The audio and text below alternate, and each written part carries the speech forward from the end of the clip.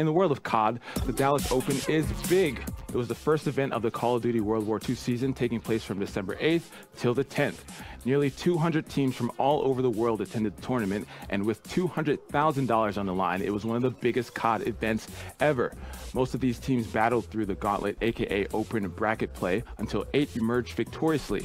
These teams then headed to the championship bracket with the 16 qualified pool play teams. There was a little more drama this year than normal with a hoax bomb, yikes, as well as a server issue that deleted the matchups for the open loser bracket, but ultimately all ended up okay and the competition continued on. It's true. Now, I also want to mention that Malik is still wearing the glasses. Yep. Echo Fox has struggled a bit since starting on the COD scene. Oh no, keep those on there, Tiger. But cool. They managed to sweep Luminosity into 7th and 8th place alongside Team Envious. Not to be confused with Team Envy. It is confusing. This earned Fox their best COD LAN placing yet. Hard to say out loud, especially on a Thursday, sharing 5th and 6th place with United. Now, FaZe Clan, another favorite team, but they've been criticized lately for their combination of players.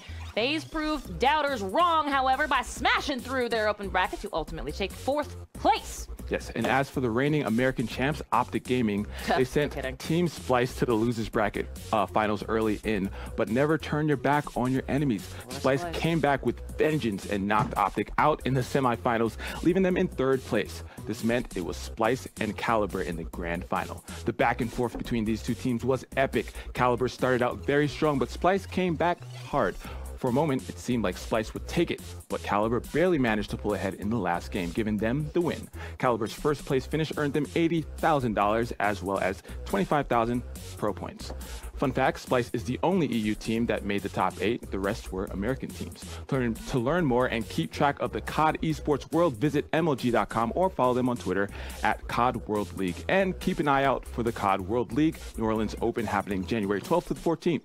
There's another $200,000 prize pool and 256 team open bracket.